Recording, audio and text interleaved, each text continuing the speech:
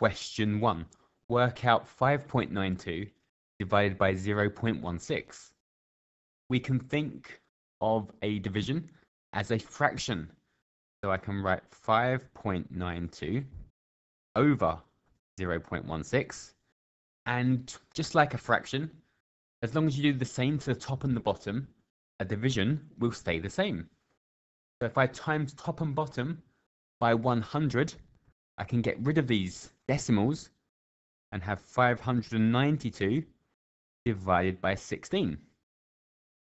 Then I can either use long division, so have 16 and 592, and see how many times 16 goes into 592. Or I could simplify this further and half the top, half the bottom, so it's over 8, and the numbers will be a bit nicer. I'll just carry on with the 16. So I'll write down the 16 times table.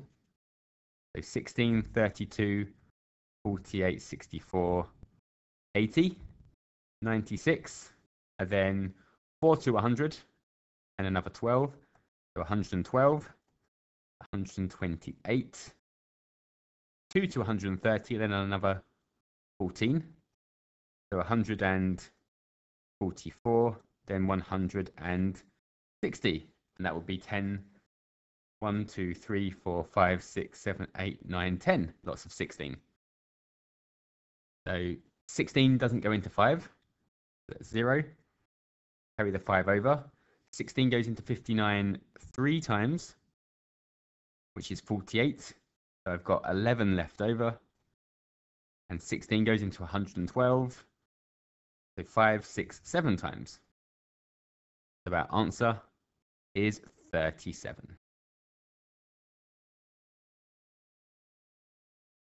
Write 324 as a product of powers of its prime factors. So we're going to break down 324 until we've just got prime numbers left. So we'll start with 324. I know it's in the 2 times table, and 2 is a prime number. Half of 320 is 160. Half of 4 is 2. So we've got 162. Again, in the 2 times table. And half of 162 is 81. 81 is 3 to the power of 4, so it's 3 times 27. 27 is 3 9s, and 9 is 3 3s. So we've just got prime numbers left. So as a product of its prime factors, so if we forget this powers to start with, as a product of its prime factors, I can write 2 times 2 times 3 times 3 times 3 times 3. But we need to write it as powers. So it's 2 squared times 3 to the power of 4. That is our answer.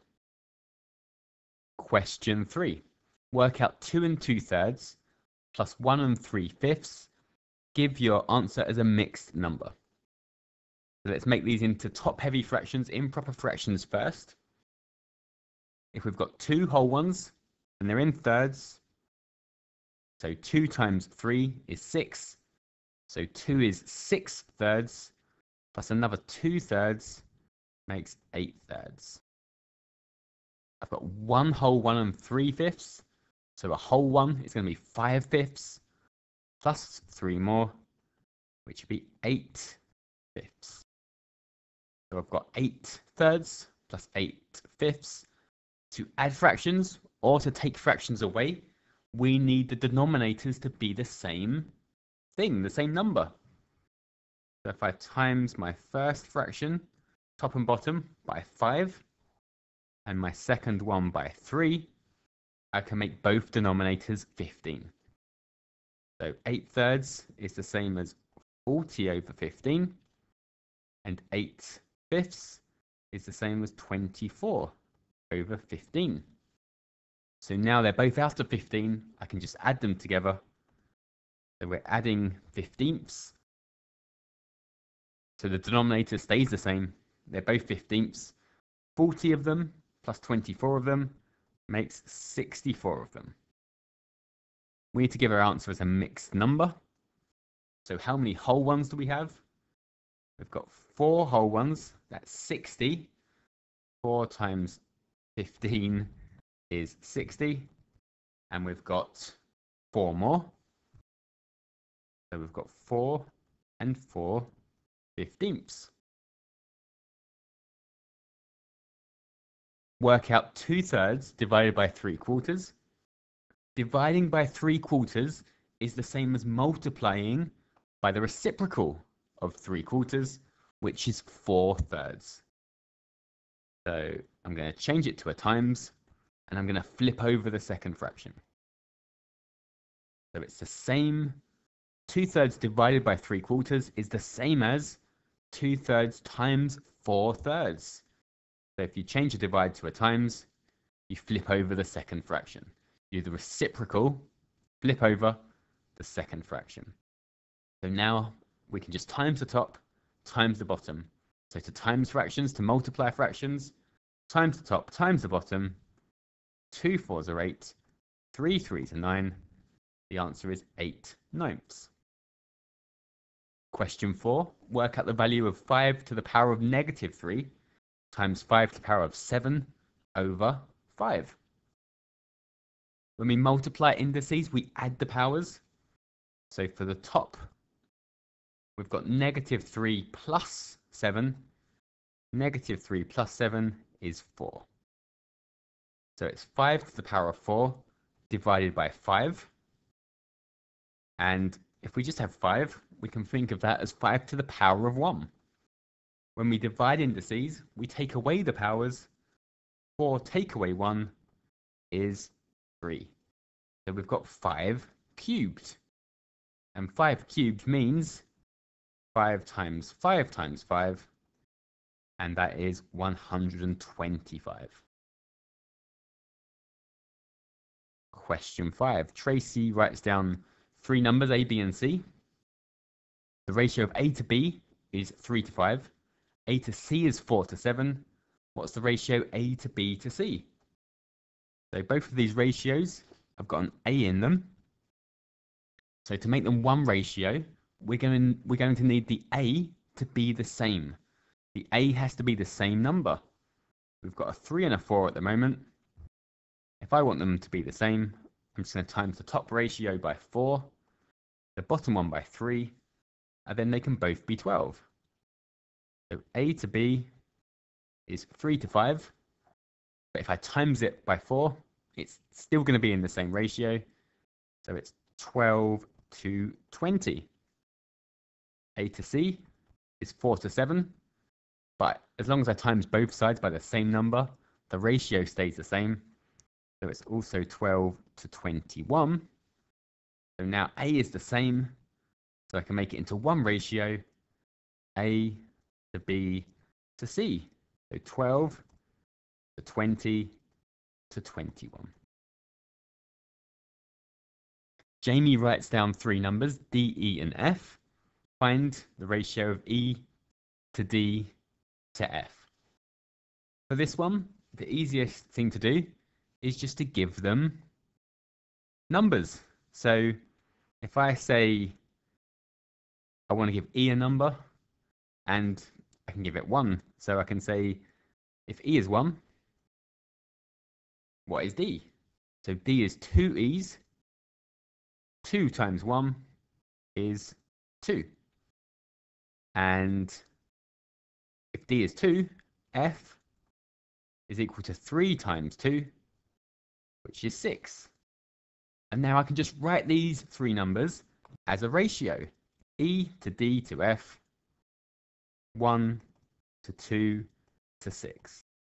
If I'd started with a different number, if I'd given E, let's say I started with E as 2. D would have been worth 2 E's. So D would be 4, and F would be 3 D's. F would be 12. So the ratio would be 2 to 4 to 12, which is, of course, just the same, but doubled. So you could simplify it and get back to exactly the same answer. but that would also be an answer. It didn't say we have to give it in a simplest form, so any equivalent ratio would be okay. Question 6. The diagram shows a cuboid. The cuboid has height of 3 meters. The volume is 21 meters cubed. The pressure on the floor is 25 newtons per meter squared. Work out the force. So we've been given pressure equals force over area. We're going to use it to find the force. So to find the force, we need to know the pressure, which we've got. We've got the pressure, but we also need to know the area, which we don't have, but we can work out.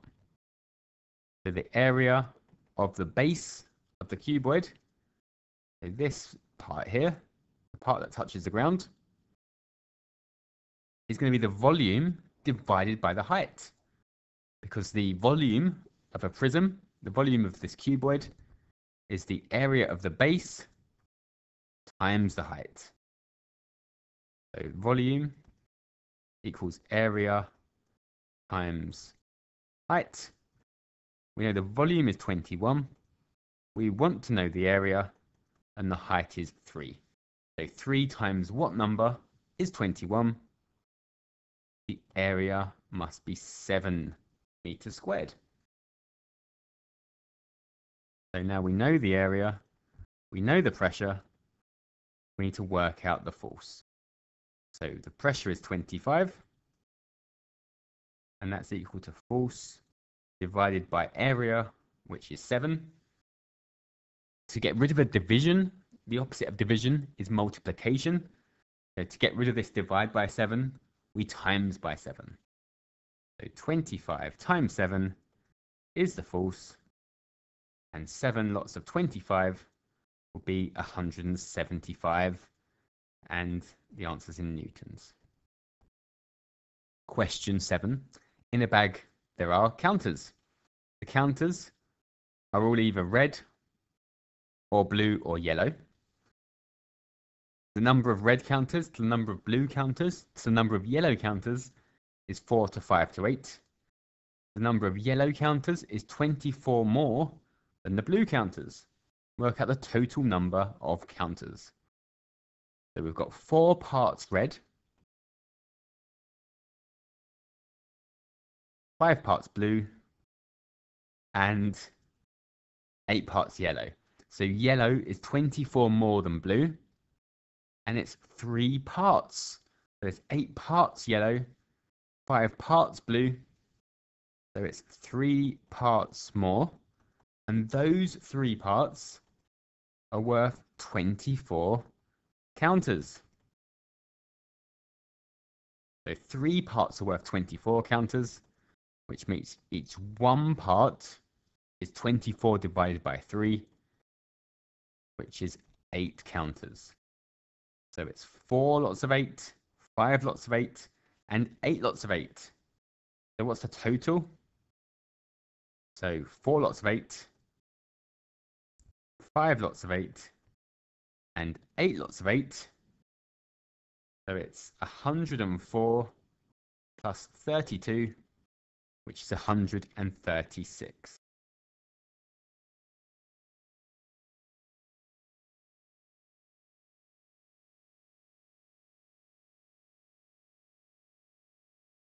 ABC is a triangle.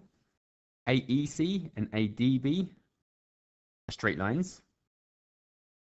AED is parallel to CB. That's what these arrows here mean. Parallel lines. CED is 122 degrees. ABC is 59 degrees. Work out angle CAB. That's this one up here. You must give a reason for each stage of your working. So there are going to be marks for the reasons here. So let's have angles in a straight line at up to 180 degrees. So we must have a 58 degree angle here. 180 take away 122 is 58 degrees. So we must give a reason, and the reason is angles on a straight line, and I'll write add to 180 degrees. We've got parallel lines here. So these two angles, we've got a line going through the parallel lines, and it's going to make the same angle both times. And when it's exactly the same angle on the other parallel line, it's called a corresponding angle. So when we've got two parallel lines and a line going through them, it makes the same angles. So this angle here and this angle here, exactly the same one, they're corresponding angles. This angle and this angle are corresponding angles. So it's exactly the same angle. This one and this one, and this one and this one, exactly the same angle on the other parallel line. They're called corresponding angles. So ADE is 59 degrees, corresponding angles. And I'll write also are equal. So now we know two angles in this triangle. Up here, angles in a triangle add up to 180 degrees.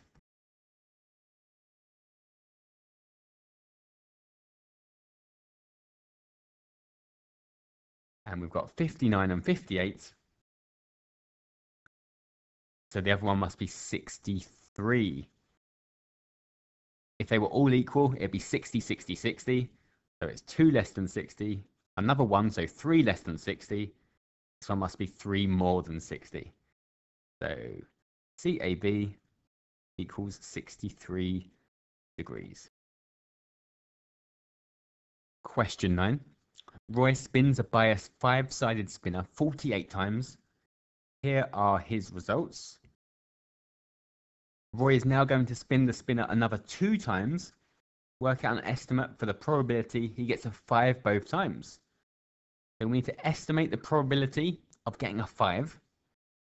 So he's got 16 5s out of 48 spins.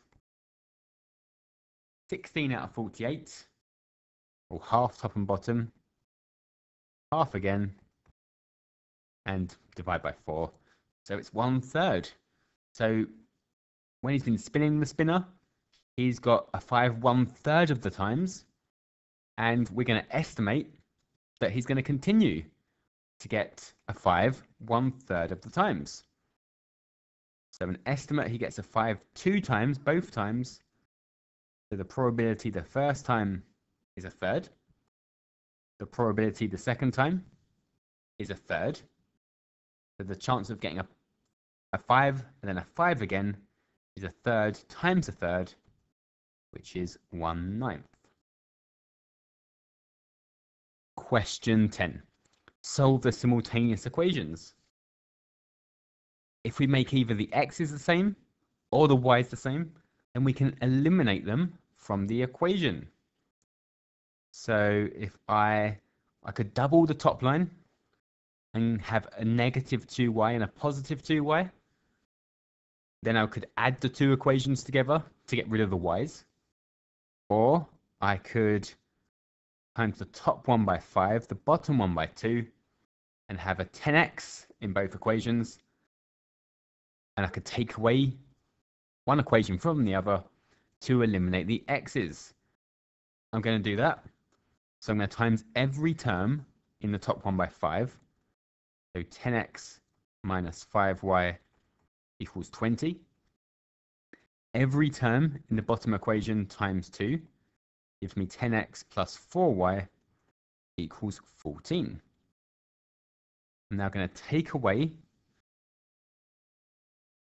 I'll do the top equation, take away the bottom equation. 10x's, take away 10x's is nothing. Negative 5y, take away 4y is negative 9y. And 20 take away 14 is 6. Divide both sides by negative 9. Y is negative 2/3. Then I'm going to substitute that back in. I'm going to substitute negative 2/3 back in for y. So in my top equation, I've got 2x minus 2/3 equals 4. When we have a minus minus, we add. So 2x plus 2/3 equals 4. I'm going to half every term. I think that'd be easiest. So I have x plus 1/3 equals 2. Take away 1/3 from both sides. 2 is 6/3. Take away 1/3 is 5/3. So x is 5/3. And you can check that on the second equation to make sure it works. It definitely will. So it's 5 lots of 5/3 plus 2 lots of minus 2/3 should equal 7. So that's 25/3. Take away 4/3. 25. Take away 4 is 21. 21 over 3 is 7. So it is definitely right. Question 11. Work out the value of 8 to the power of 4/3 plus 1/3 to the power of negative 3. So we've got 8 to the power of 4 over 3. The bottom number is the root. So we've got a 3 there. So it's a cube root. So it's cube root, the 8. And the top one just means a normal power. So then we're going to do it to the power of 4. So cube root the 8 gives us a 2, because 2 times 2 times 2 is equal to 8. So 2 cubed is 8, so the cube root of 8 is 2. So we're going to do 2 to the power of 4. So that means 2 times 2 times 2 times 2, and that is 16. So this first number here is 16.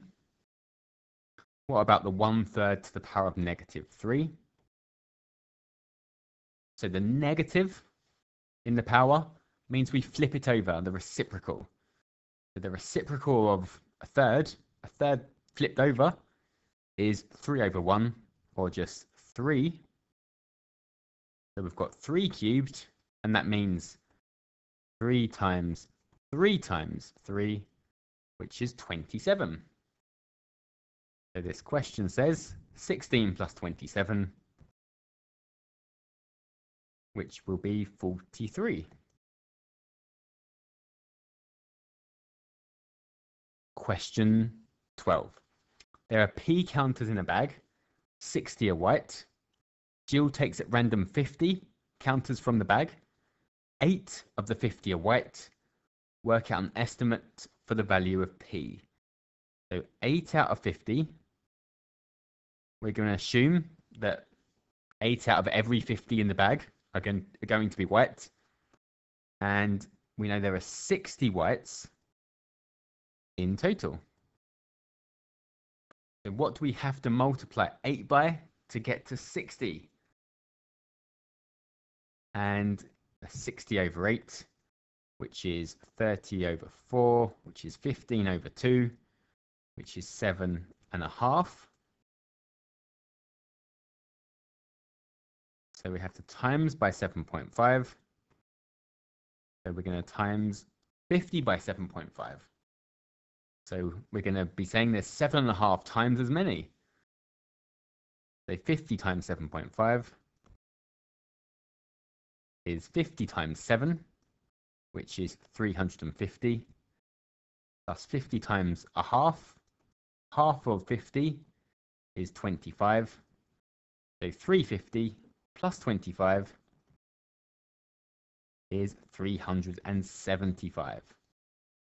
So we're going to say that P, our estimate for P, is 375. Question 13. So we've got a cumulative frequency table, and we need to draw a cumulative frequency graph. So with cumulative frequency, we're adding up as we go. we're always using the top point. So it's the height of tomato plants. So there are 7 that are up to 150 centimeters tall. So 150 against 7. From 140 all the way, so including the first 7, up to 160, there are 17. So it's 160, 17. Up to 170 is 32. So 170, 32. Up to 180, so all the plants up to 180 centimeters tall, that's 51 plants. All of the plants up to 190 centimeters tall, that's 57 plants. And all of the plants up to 200 centimeters, which is all of the plants. In total, there are 60 plants. So 60, 200. With these, we could use a smooth curve. So you could draw this freehand to join them up. I'm not going to. I'm going to use a ruler just because it's quite difficult to draw on the computer. So we can do either. I'm going to use a ruler. And the question says, use the graph to find an estimate for the median height. So the median is the middle number. If there are 60 plants, we're looking halfway, so at 30. So we go to 30. We go along to our line. And then we go down and we read off whatever number we get. And I think I'm going to say that's 160, 168 or 169. I'm going to go with 169. 169 centimeters. There'll be a range of acceptable answers for that one. So there won't be just one number that you have to get. As long as it's in the right area, you will get the mark. Question 14. X is inversely proportional to Y. Complete the table of values. So whenever we have an inversely proportional relationship, when one goes up, the other one goes down. It's the relationship X equals something divided by Y. And this something, this K, is just a number which we can work out. We can work out that number, and then we'll have a nice formula that we could use. And we've been given 80 and 2. So when X is 80, Y is 2. So 80 is something divided by 2. Double both sides. So the something must be 160. So our formula is X is equal to 160 divided by Y. And you might want to make this even simpler by timesing by Y. So X times Y is always 160. So these two numbers always multiply to make 160. So 80 times 2 is 160, 16 times 10, 32 times 5, and 4 40s. So each of these sets of numbers fits with this equation. Question 15. The straight line L has equation 2y plus 3x minus 9 equals 0. Find an equation of the straight line perpendicular to L that passes through 3, negative 7. So if two lines are perpendicular, that means they meet at a 90-degree angle. And if we know the gradient of the first line, which we can work out, the gradient of the second line will be the negative reciprocal, flip and minus, of the first line. So our first line is 2y plus 3x minus 9 equals 0. I need it in the form y equals mx plus c, so I can tell what the gradient is. So I'm going to take away 3x from both sides and add 9 to both sides to get 2y by itself. I need it to be y equals. I'm going to half every term. And it is now in the form y equals mx plus c. So m is negative 3 over 2. And the y-intercept, which we don't want to know, but it's 9 over 2. So that's the gradient of our original line. The gradient of the perpendicular line is the negative reciprocal of this. So reciprocal means flip over. So 3 over 2 becomes 2/3. And if it's the negative reciprocal, it would be negative, which means positive. So if one line's negative, the other one's positive. And you can see that by just drawing them. You'll see if one goes up, the other one goes down. And that will always be the case with perpendicular lines. One will be positive, the other one will be negative. So the gradient of our perpendicular line is 2/3.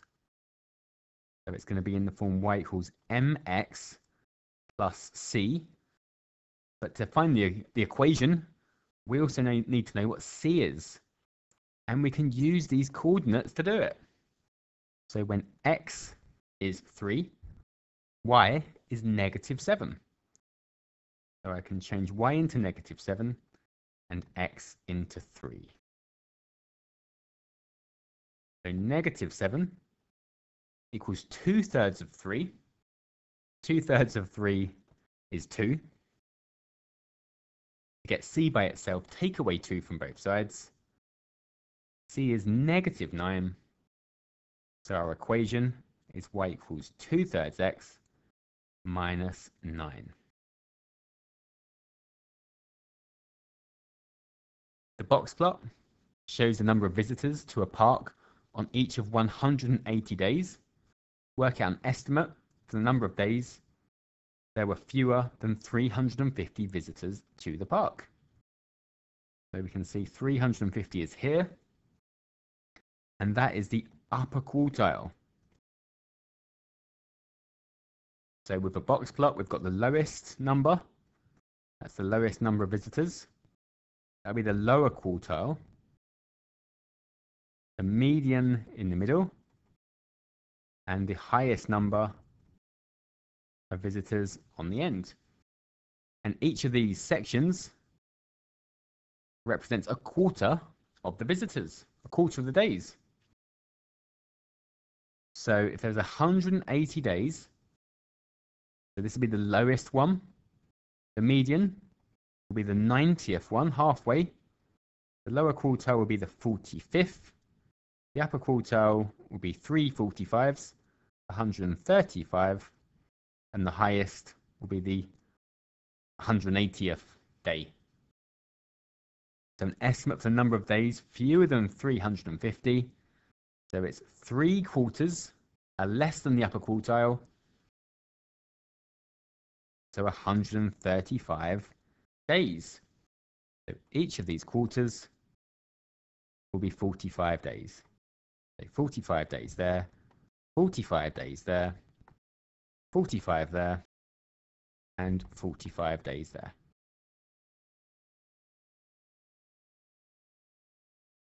Prove that the difference between the squares of two consecutive odd numbers is a multiple of 8. So we want an odd number first. So an even number we can write as 2n, because 2n is the 2 times table. So that's always an even number. An odd number is 1 more than the 2 times table. If I want the next odd number after 2n plus 1, I'm going to have 2 more than 2n plus 1, and that's 2n plus 3, because the odd numbers go up in 2s. I want the difference between the squares of 2 consecutive odd numbers. So the squares mean square them, and the difference means take away. So I'm going to have 2n plus 3. I'm going to write them with the biggest one first. 2n plus 3 squared, take away 2n plus 1 squared. I'm going to write these as double brackets. So 2n plus 3 times 2n plus 3, take away 2n plus 1 times 2n plus 1. Expand and simplify now. 2n times 2n is 4n squared. 2n times 3 is 6n.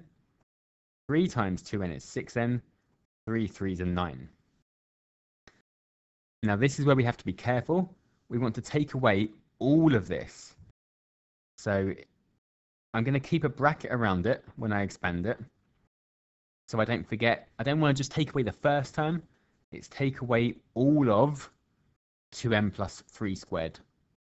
2n plus 1 squared. Taking away the whole thing. So 2n times 2n is 4n squared. 2n times 1 is 2n. 1 times 2n is 2n. 1 times 1 is 1. And then I'm going to collect the like terms. So I've got 4n squared plus 12n plus 9. Take away 4n squared plus 4n plus 1. Now, because I'm taking away all of this, the whole second bracket, I'm going to have minus 4n squared minus 4n minus 1. So you can think of this as expanding a bracket with a negative 1 on the outside. So I have 4n squared plus 12n plus 9 minus 4n squared minus 4n minus 1. And then again, collect the like terms. So I've got, for n squareds, I've got 4n squared, take away 4n squared, so that's nothing. 12n take away 4n is 8n, and 9 take away 1 is 8.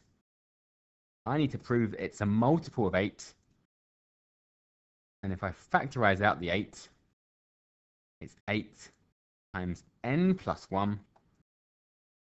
So it must be in the 8 times table because it's 8 times something. So therefore, it's a multiple of 8.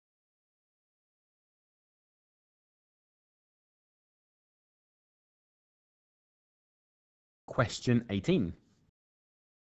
A and B is a point. A and B are points on the circumference of a circle, center O. AC is a tangent to the circle. OBC is a straight line. O to A is 5 centimeters. A to C is 12 centimeters. Find the length of B to C. So that's this part here. Where a tangent meets a radius, we know there's a 90-degree angle. So wherever a tangent meets a radius, it's a 90-degree angle.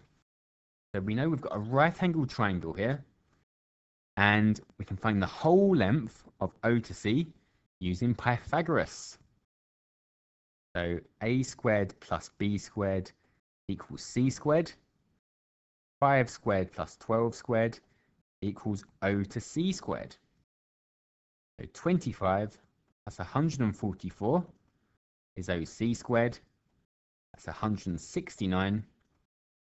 The square root of 169 is 13. So the whole length is 13 centimeters. And we know the radius of the circle is 5 centimeters. So we can just say B to C is 13 take away 5, which is 8 centimeters. Question 19. A cone has height 12 centimeters, volume 72 pi centimeters cubed. Find the diameter of the cone, so not the radius, the diameter. Have to make sure we don't miss that one at the end. Give your answer in the form a root b, where a is an integer and b is prime. So this is just substituting into the formula. Volume is 72 pi, and that's equal to 1/3 times pi. times the radius squared times the height, which is 12. And then we just need to simplify this. So divide both sides by pi, and the pi's will go. A third of 12 is 4. So 72 is 4r squared. 72 divided by 4 is the same as 36 over 2, which is 18. So 18 equals r squared. So the radius is square root 18. Simplifying the surd. So root 18 has got a 9 in it. That's a square number that's inside. So when we simplify a surd, we're looking for a square number as a factor. So it's square root 9 times square root 2. Square root 18 is the same as square root 9 times square root 2. Square root 9 is 3. So we've got 3 root 2 as our radius. Radius is 3 root 2. The diameter is 2 radiuses. So it's 6 root 2. Question 20. A, B, and C are 3 points such that A to B is 6A plus 9B. A to C is 10A plus 15B. Prove that they're on a straight line. So to be on a straight line, if we've got A, B, and C, to be on a straight line, they must be going in the same direction. So A to B and A to C must be going in exactly the same direction. We can show that they're going in the same direction by showing that one is a multiple of the other one. So if I write A to B, if I factorize it, so it's 6A plus 9B, I can take 3 out. So it's 3 times 2A plus 3B. For A to C, I've got 10A plus 15B. I can take 5 out. So it's 5 times 2A plus 3B. So they're both multiples of 2A plus 3B. So they're both going in the direction 2A plus 3B. So both are going in the same direction 2A plus 3B. Or I could say that A to C is 5/3 of A to B. So if I times A to B by 5 over 3, I would get A to C. So I could say one is a multiple of the other.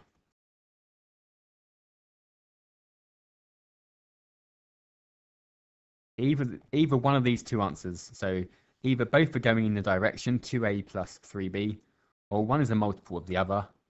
And of course, to be on a straight line, they don't just have to be going in the same direction. They also need to go through the same point, and they both go through A. So, and both go through A. So if they're going in the same direction, and they're going through the same point, they must be on a straight line.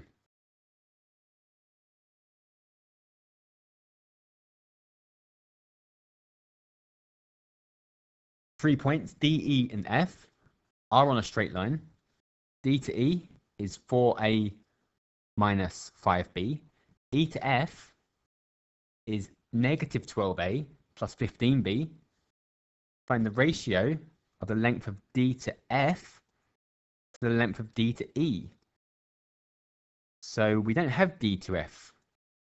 So D to F, to get from D to F, we need to go D to E, and then E to F. So if we go D to E, then E to F, we go D to F. So D to E is 4A minus 5B. E to F is minus 12A plus 15B. So 4A's take away 12A's, is negative 8a's. Negative 5b plus 15b is 10b.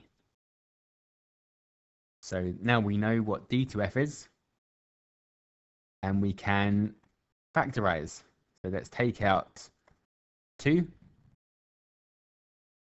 So it's 2 lots of minus 4a plus 5b. That's d to f. D to e is just 4a minus 5b. Now, negative 4a plus 5b and 4a minus 5b, they're going in the opposite directions. So if I had 4a minus 5b, let's say that was in this direction, and I've got 2 lots of minus 4a plus 5b, so it's twice as long, but in the opposite direction. We only want to know about the lengths. So I'm not going to write a negative in my ratio. We only care about the lengths. And the length of this line, the green one, is twice as long. So the length is twice as big. The ratio, 2 to 1. Question 21. We've got functions f and g. We want to know, well, f of x is 3x squared plus 1. We want to know what the inverse function of that is. So the opposite function, the thing that does the opposite to 3x squared plus 1. We could rearrange a formula here, or we could just look at what happens in this function and go backwards. So if we're putting a number in for x, what are we doing to it? So the first step would be squaring it. Then you'd times it by 3. Then you'd plus 1, and you'd get your output. We want to go backwards for the inverse function. So we're going to go in here. And what happens if I go backwards? So the opposite of plussing 1 means minus 1. The opposite of timesing by 3 is dividing by 3. The opposite of squaring is square rooting. And then that would be my output on the other side. So it is, the inverse function is x take away 1 over 3 square rooted. So that is my inverse function. That is the opposite function. If I put a number in this one, say I put 2 in, I do 2 squared, which is 4, times 3, which is 12, plus 1 is 13. So then if I put 13 into this one, I should go back to 2. So 13 take away 1 is 12, over 3 is 4, square rooted is 2. So it's the opposite function. If you were rearranging the formula, you would write y equals 3x squared plus 1. And then take away 1. Divide by 3. And then square root. That's 1 equals x. And that gets you the same answer. You just have to write that with an x in there and f minus 1x equals. Solve gf of x equals 95. That means we're putting the f function into the g function. So the whole of the f function, so 3x squared plus 1 into g. So it's g of f of x, which is 3x squared plus 1, equals 95. So that means wherever we have an x in our g function, we change it into 3x squared plus 1. So that's 2 times 3x squared plus 1, take away 3, equals 95. Expand the brackets. So 6x squared plus 2, take away 3, equals 95. 6x squared minus 1 equals 95. Plus 1 to both sides. 6x squared equals 96. Divide both sides by 6. 96 over 6 is the same as 48 over 3, which is 16. So x squared is 16. X is square root 16, which is 4. And it can't be negative 4 because we have to put in something bigger than 0.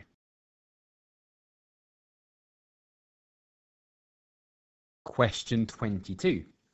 Write square root 8 over 3 minus root 2 in the form a root 2 plus b over c, where a, b, and c are integers. So we need to rationalize the denominator. And we're also going to be simplifying surds at some point. I'll start just by rationalizing.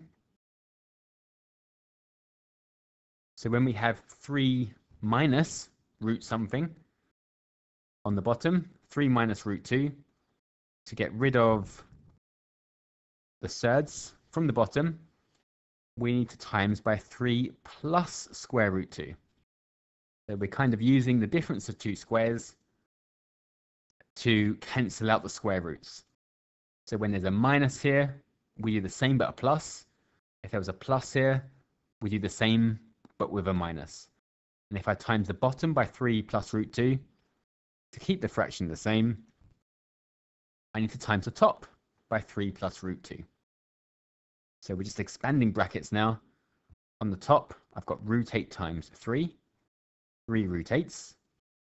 And I've got root 8 times root 2, which is root 16, or I could just write as 4. On the bottom, 3 3s are 9.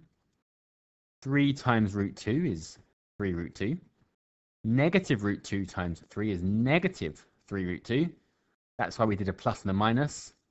So these are going to cancel out. And negative root 2 times a positive root 2 is minus 2. So we have 3 square root 8s plus 4 over 7 on the bottom. It's almost in the form we want it, but we can't have a root 8. It needs to be something root 2. Square root 8 can be simplified. It's got a 4 inside it. 4 is a square number. So root 4 times root 2, which is 2 root 2s. So we have 3 times 2 root 2, which is 6 root 2s. So 6 root 2 plus 4 over 7 is our answer. Question 23. Find the set of values of x for which 25 minus x squared is bigger than 0 and 3x squared minus 17x minus 6 is less than 0. You must show all your working.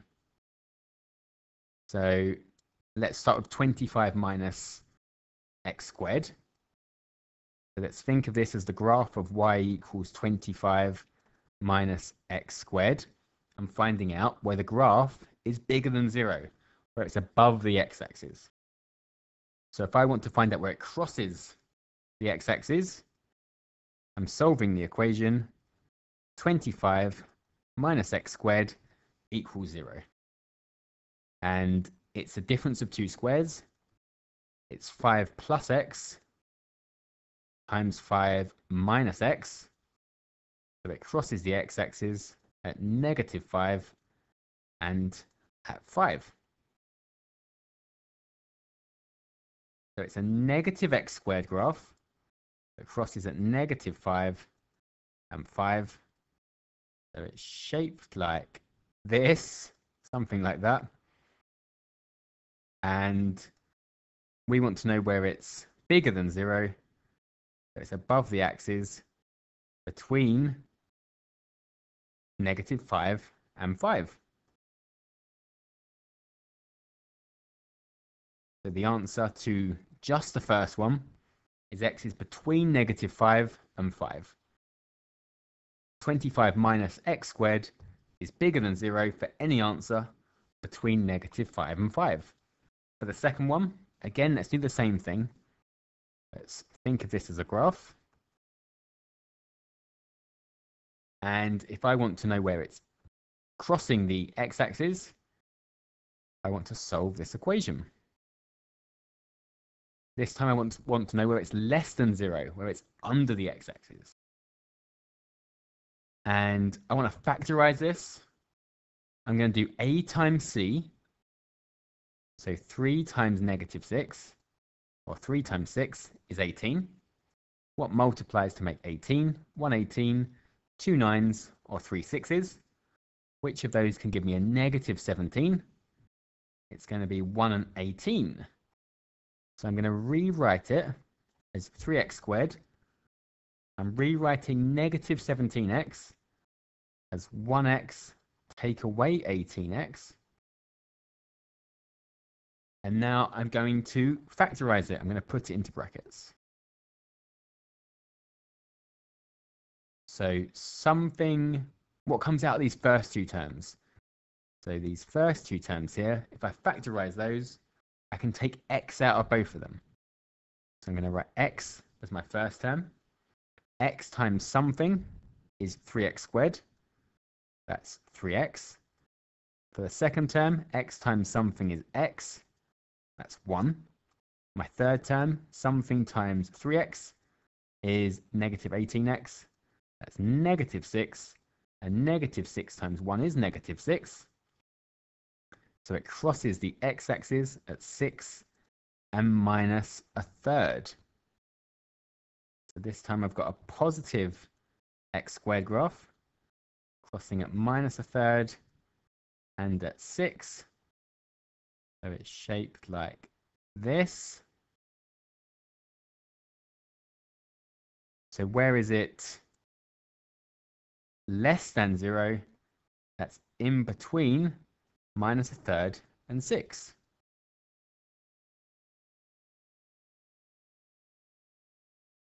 So the question says, find a set of values for x, but when both of these are true, it's this and this. So where are they both true? Where is this one above the x-axis and this one below the x-axis? So we can't have -5 or -4 or -3 because this one doesn't count. So it's only from -1/3 that they're both below. And I can't have anything past 5 because this one's going to drop below. So 5 is my upper limit. So between -1/3 and 5, this one's bigger than 0 and this one's less than 0. So that is the answer.